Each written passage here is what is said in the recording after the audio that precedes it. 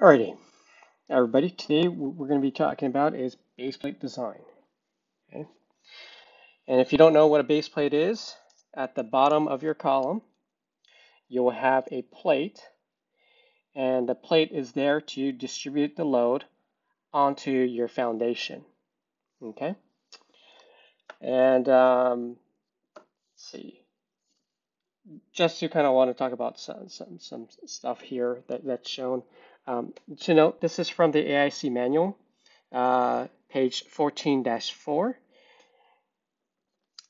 As you may want to reference. Now here you have is the base plate that will be welded, and it would typically come with the column.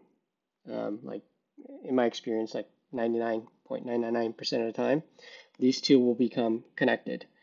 And there will be grout in here, and the question is, well, why does there have to be grout in it? And the reason for that is they have something called leveling nuts here. And for like actual structural columns, this is not like a column for like, I don't know, like a small little sign or something like that, right? They may not go with a grout, and they may, but we're talking about real building columns to make sure that everything is nice and flat and straight. They have these nuts below that they would adjust to either move up or down so that it is nice and level, and that gives you the ability to adjust. And once that's set, ideally you want to go ahead and grout and close it up. If not, and I've seen this where some places they don't even put the grout, they just have it sitting on the leveling nuts right there. And so I guess the only issue is that if you have a lot of loads, like let's just say on a multi-building, let's say you have like say, multi-stories, I don't know, 1, 2, 3, 4, 5, maybe 6-story building, and at the bottom of your column you have the base plate, and let's just say that the leveling nut was there. What ends up happening is that the rod is actually acting like a column, right? And all the load is going there. Here's your leveling nuts. If we were to kind of look at it in more detail, here's your base plate, right? And here's your concrete foundation. And the in between potentially gets filled with grout, and you'll have another one on the other side, and typically you'll have 4 bolts. And if you were to think of this and have like a enormous amount of load, this has a potential to buckle. Okay, so that is a possibility. So prior to adding so much load on like a multi-story building, the idea should be that you go ahead and grout it um, um, prior to adding more load to the structure. Okay. Now, with that, you have the anchor rods that goes in, and typically you'll go about 12 inches minimum into the foundation. That's just kind of a rule of thumb, just normal practice. The one thing I wanted to clarify is that this example is only when the gravity loads are centered, concentric, or a gravity column, and it has no moment. Okay, if you have a moment, then you need to go to the AISC design guide. I believe it's number 1, and that will talk about different conditions to deal with moment. And within that design guideline, they have something where it's a small moment or a large moment.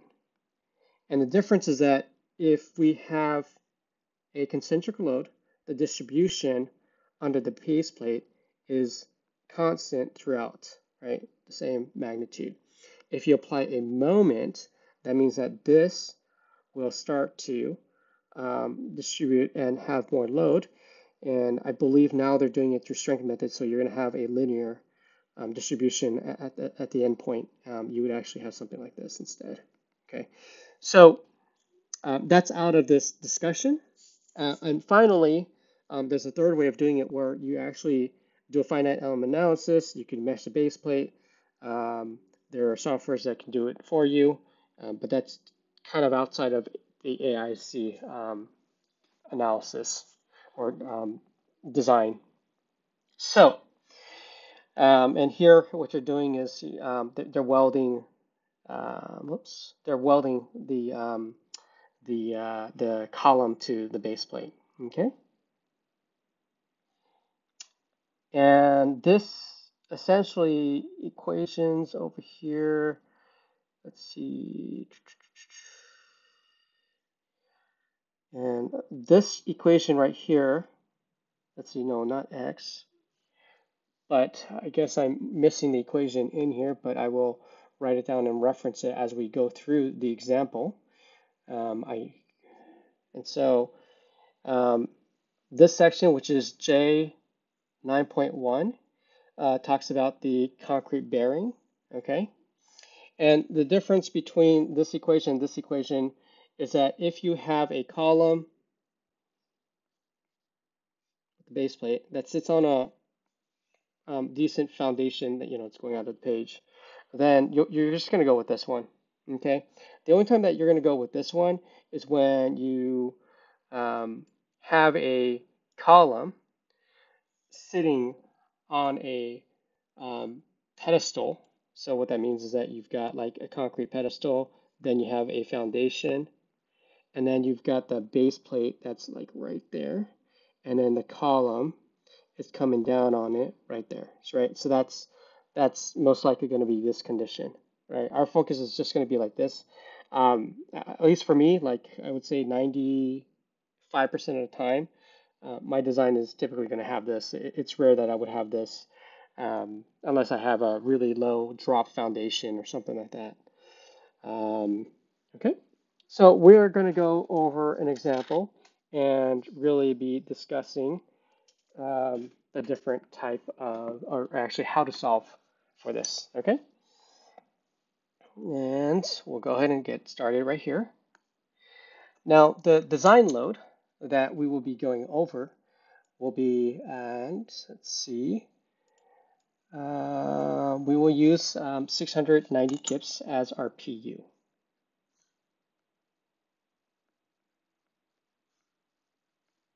Okay, and we will choose a column size of a W12 by 96.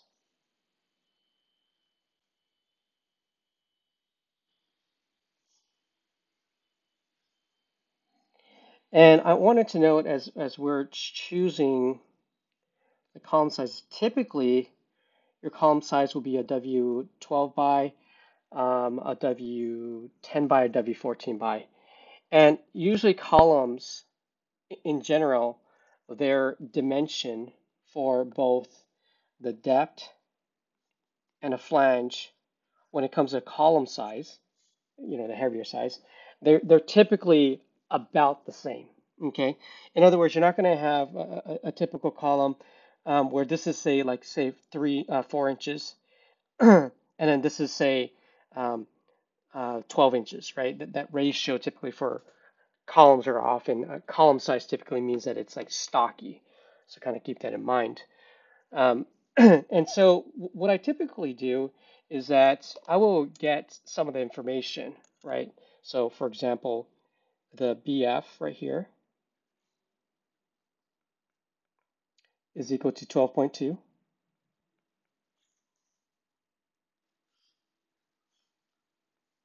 Okay. And the D is equal to 12.7. So it kind of is kind of confirming what I was kind of telling you. Okay. What I'll usually do at this point is I would actually start sizing the base plate at like now, right? So what I typically will do is I'll go usually 3 inches. Okay. So what that means is that if I got 12.7, 12.2, what I would like to do is say that I would like to add, I'll put the anchor bolt right here, the anchor bolt right here. And it's outside of this discussion, but understand that there is a minimum clearance that you want to kind of maintain. So the iron workers can go and get a tool to crank this on. So in other words, if this bolt was right next to here, they wouldn't be able to get the tool to tighten it, right? Also keep in mind that there's actually welds here. So if you have a decent sized fillet weld, you don't want the bolt. It's not just the anchor rod, but it's also the the nut that will also kind of get in the way. So just kind of consider that. So at the end of the day, what I typically do is I add 3 inches on each end. So in this case, what I would do is so if my size right now is a 12 by 12, what I typically would do is just go ahead and add 3 inches and 2 ends, so or 6 inches total. So let's just kind of round up to say, let's just say 14 inches for fun, like a nice even size, 14 inches. And I'll add 6 inches, which is three, a minimum of three from there to there on each end. Okay. And so the next question is, well, why don't I just go 10 inches and kind of be done with it? You may have to if you don't have enough bearing area, but usually this is kind of a good starting point. So then what I'll end up doing is say that this is, say, 20 inches. So I'll go with the base plate size of a 20 by 20 inch. Okay. So that's my base plate size that I'm gonna be starting with, and the point would be to design for the thickness of it. Okay. Now we want to check the bearing area first to ensure that there's no crushing of the concrete below. So all you really have to do is just take the general bearing area below.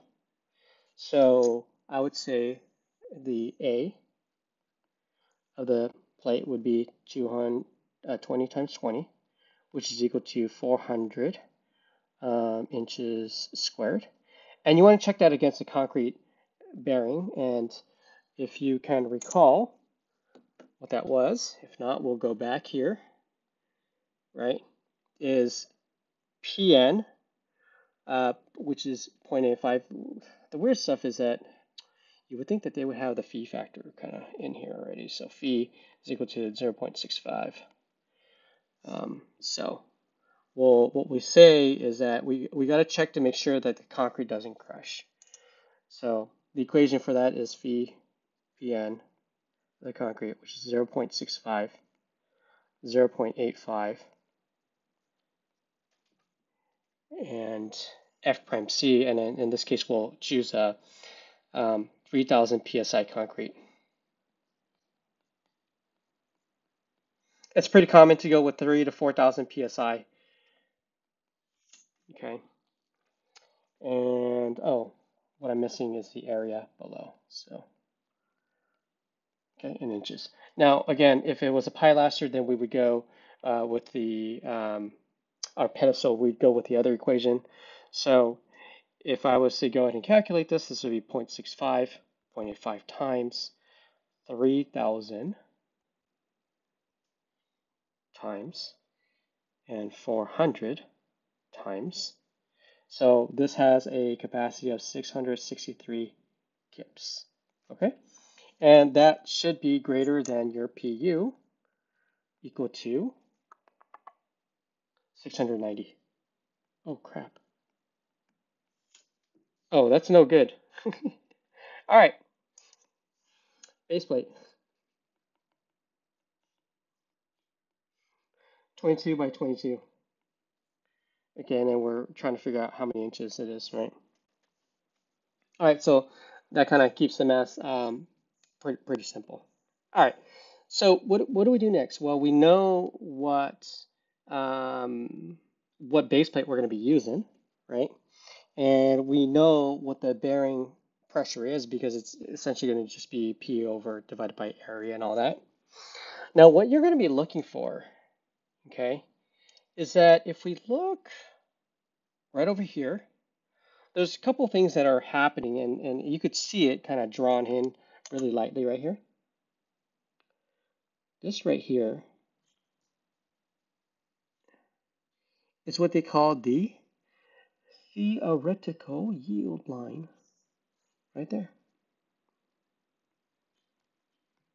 So with the load, they say that the plate can potentially start to cantilever from here and go up, or start from here and start to cantilever and go up. Okay. Alternately, there is some kind of portion right here where this may be, I don't know exactly where it is, to be honest. But the point is that it has a theoretical yield line where this portion of it will kind of start to, it might be probably closer to this point like this. And this point will start to yield, right? So if I was to kind of draw what that kind of looks like right here,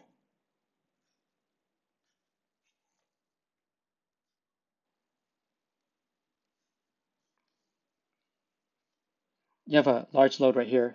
So this, if the theoretical yield line in this case is right here, which is right at the, almost like the middle of the flange, right, is that this will start to bend like that,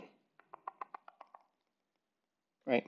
So if you look at this, it's regular statics where in this case the concrete's pushing it up,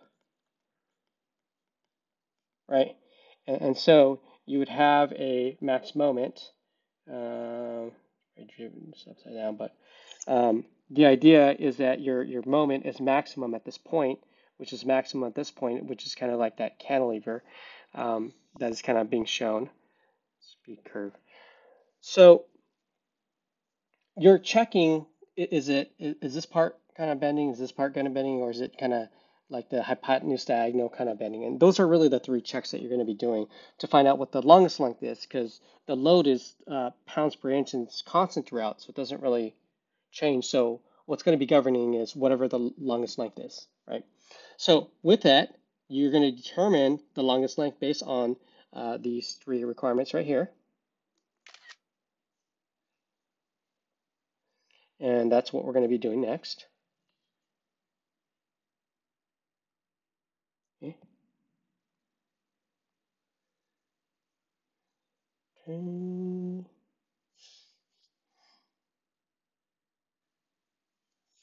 All right. So M is equal to N minus 0.95 D. And N is, we really need to see the, right here, the N refers to, and in our case, it's 22. Let's kind of erase all this stuff. N is equal to 22 inches. The B is equal to 22 inches. Okay.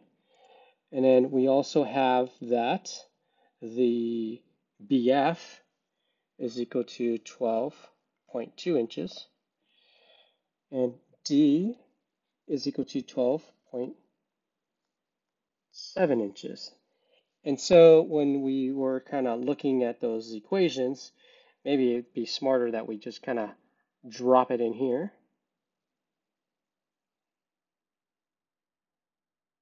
Dun, dun, dun. We have it right next to us. We know that M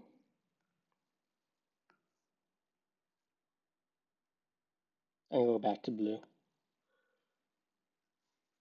is equal to N minus 0.95 D over 2. N is equal to B minus 0.8 BF over, I think it's 2, right? And finally, the N, the N prime, which is that kind of diagonal yield line that I was talking about, is dB over 4. Okay, and really what they're trying to do is just say that, hey, here's a total length, right? Let's take out that much, and let's just look at what this length is right here. So this M is that M. This N is that N, right? So if we were to go ahead and solve for this, we'll get what the first one is.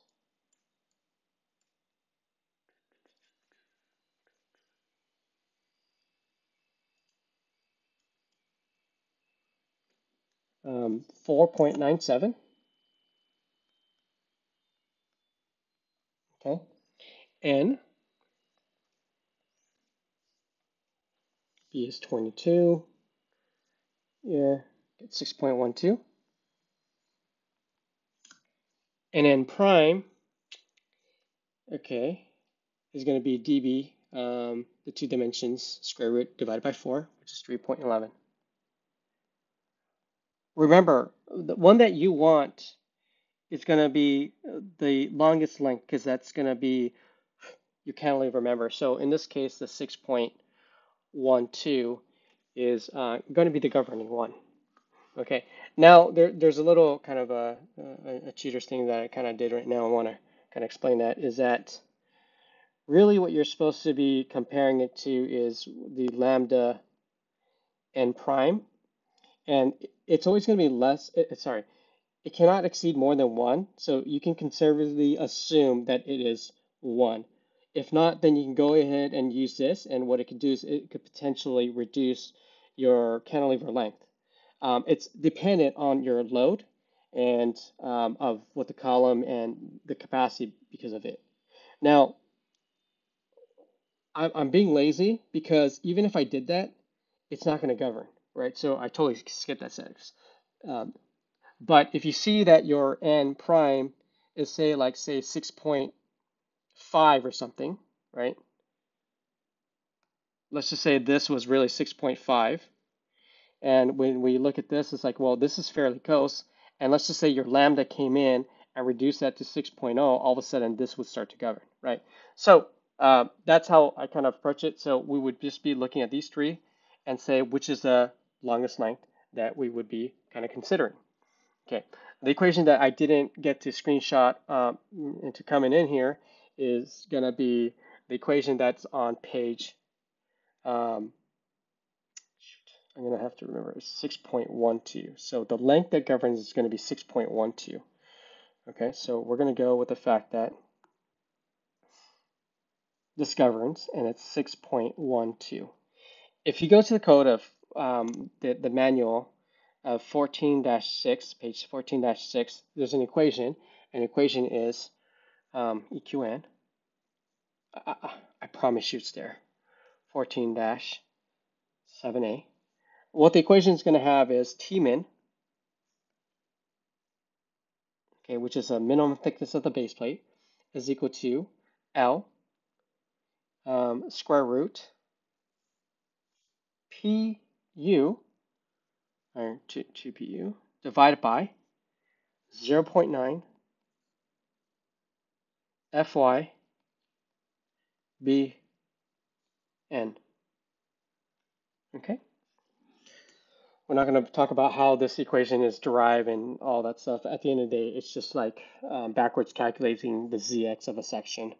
So we noted that our length, your length is a maximum of your m, comma, n, comma, lambda, n prime, right? And we found that the governing one was this one, so that's 6.12. So we'll put 6.12 here, square root 2 pu. I think we said that that was roughly 690, I think. I have to go check. I can't remember. Yeah, 690. So 690, okay. 0.9. Fy in this case will go with 36 KSI. Okay, you can go 50 also, but no, 36 it is. B&M, remember, it was 22 inches times 22 inches, the base plate dimension. Alrighty. So what does this give us? All right.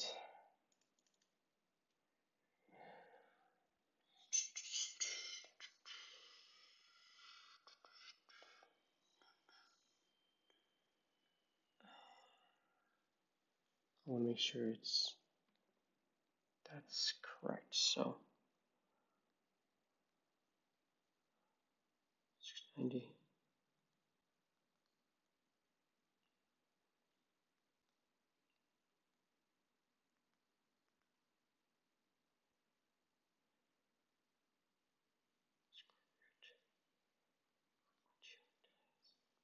And what I get is 1.81 inches. So that's the thickness of the plate. Bottom line is you increment in like quarters.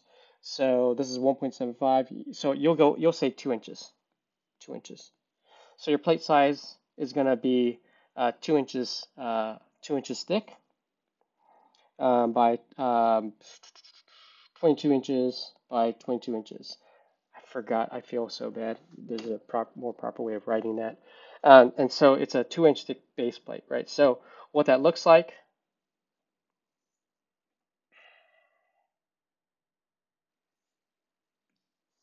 as your column coming down right here.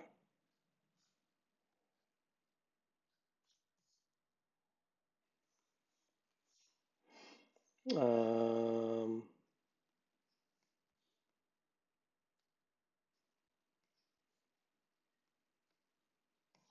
this right here, we're saying that it's going to be 2 inches, and that's what it's saying. And we know that this is a square dimension right here,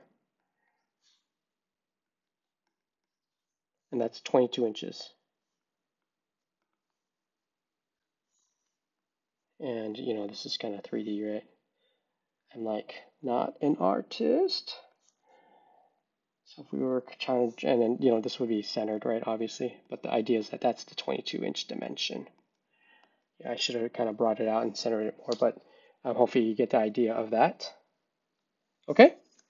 One thing to note, AIC recommends, unless they change the recommendation again, that if it's a load bearing for for like a building, minimum thickness, T min, the recommendation is 3/4 inch. Right. Again, if this is like a small little sign or whatever, you can go less, but the recommendation is going to be 3/4 inch. What other recommendations are there? Minimum is 4 bolts. 4 bolts. Okay. Unless it's a really light load, then you can get away with 2 bolts, but the minimum, and I think it kind of ties in with some OSHA safety stuff, but you go with 4 bolts. Just do it. 4. Okay. Don't argue. You can go with more. Typically, you'll only go with more if you start to have moments and the bolt starts to pull up and all that stuff. That's a whole different design example. It's a whole different time. So this really kind of bothers me right here. So what if I can kind of bring that right there? It's more centered there. And then your anchor bolts will be back there, and those would kind of pull up in there. So, and yeah, anyways, not a good 3D drawing. Okay, so that concludes base plate design. So in summary, let's kind of start from the beginning. And what you're doing is first trying to get all your dimensions. You're going to check it against the concrete to make sure, oh, this is not the concrete equation, but this is concrete equation, right? If you got a caisson or maybe even a pilaster, then you're going to use this equation. But if you got full bearing all over, then you go ahead and use this, okay? And from there, you would just go ahead and try to see what the longest cantilever length is. And finally, you're going to put into the equation the one I didn't get the screenshot, but it would be right there. That's your equation for it. Okay? Well, thanks a lot. Have a good one.